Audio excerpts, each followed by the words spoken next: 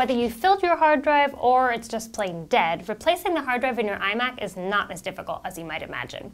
And while the lack of obvious screws might make it seem impossible for you to do yourself, the truth is it's not that hard.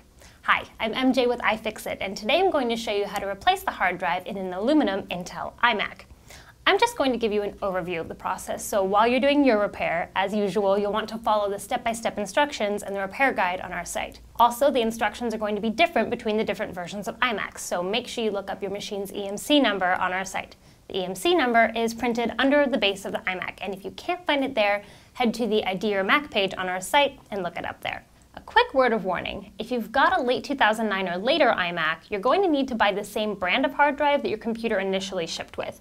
Apple switched to a new kind of hard drive cable that uses the hard drive's internal temperature sensors. So before you go buy that new hard drive, head to About This Mac and then the Serial ATA section to see what kind of hard drive you currently have. The machine I'm working on is EMC number 2210, and I'm going to upgrade its original 250 gigabyte hard drive for a much roomier 2 terabyte hard drive.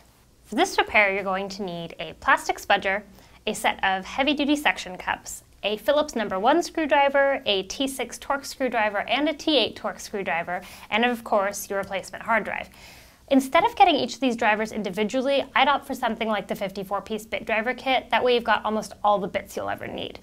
Also, you're going to want to have some screen cleaner and a soft cloth handy for later in the repair. All of these things you can find at iFixit.com. Now that I've got my parts and tools laid out, I can get started. Before I do anything, I'm going to lay the iMac backside down and make sure that my work surface doesn't have anything on it that might scratch the aluminum on the iMac. Removing the glass is my favorite part, but before I do that, I'm going to remove the RAM access door.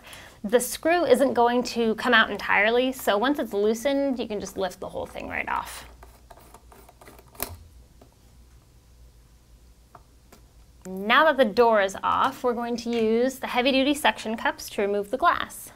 All you've got to do is just push it on there and then flip the little handle up and do the same thing for the other one. And once these are both on here, just lift straight up and it should come off fairly easily. It's held on by magnets, so it shouldn't be too much of a struggle. Now that the glass is off, I can see all the screws that are holding the bezel in place, so I'm going to switch to my T8 bit and remove all of those.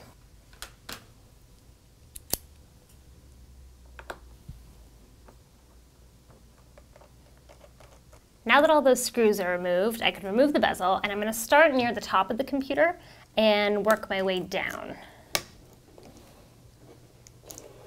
Once it's loose, you'll notice that it's still connected to the computer by the microphone cable, so we're going to want to disconnect that before we lift the whole bezel off.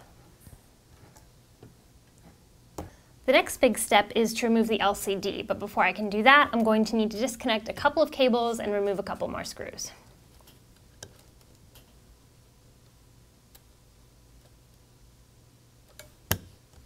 Once everything is disconnected and all those screws are removed, I'm going to lift the LCD off, starting on the left side and rotating it towards the right side. And what you'll see is that it is still connected to the logic board via these inverter cables down here. And this is kind of the tricky part. You can either prop this up on something and then disconnect them, or maybe ask a friend for help to hold this up for you while you disconnect the cables. Okay, so now we can see the hard drive, but before we can remove it, we're going to disconnect its thermal sensor. Don't just yank on the wire, actually grab the connector with your fingernails and pull it out that way. That way you don't damage it.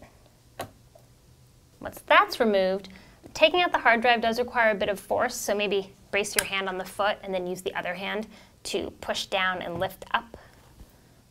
And then it should just come out. It's still connected by the SATA power and SATA data cables. The data cable you can just pull out with your fingers, and that's pretty easy. The power cable is going to be a little more difficult. I'm going to use my spudger for that one.